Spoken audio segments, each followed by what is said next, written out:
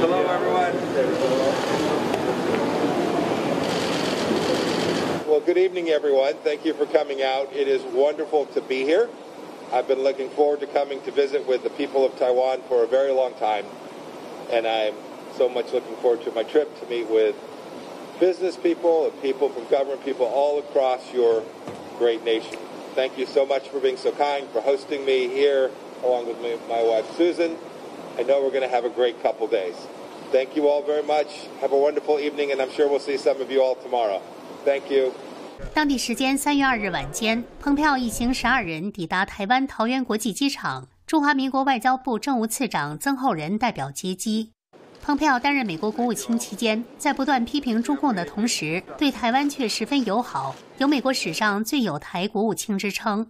此次访问台湾，蓬佩奥将与总统蔡英文会面，并与行政院长苏贞昌、立法院长游锡堃、外交部长吴钊燮等台湾政要会晤。3月4日，蓬佩奥还将出席远景基金会举办的活动，并发表20分钟专题演讲。